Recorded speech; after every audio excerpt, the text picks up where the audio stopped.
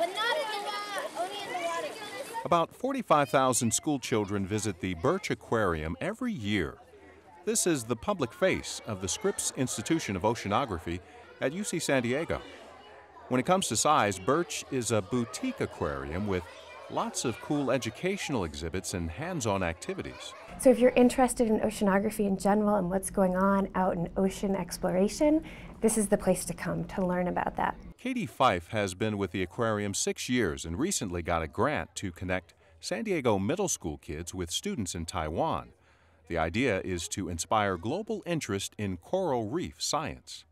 We're an ocean community, but a lot of kids nowadays don't have that connection to the coast. A lot of them don't even get down to the coast very much, even though they live within 20 miles of it. A healthy coral reef looks light and bright with plenty of life, while this bleached reef looks dim and almost lifeless in comparison. Although San Diego is best known for its kelp forest, coral reefs are found in much warmer waters like Hawaii and the Caribbean. If we're talking about solving some of these conservation issues, the next generation is going to have to work internationally. Just like Scripps scientists have been doing for decades to preserve a way of life few people ever see, unless they explore the ocean bottom. The ocean doesn't stop at a certain border.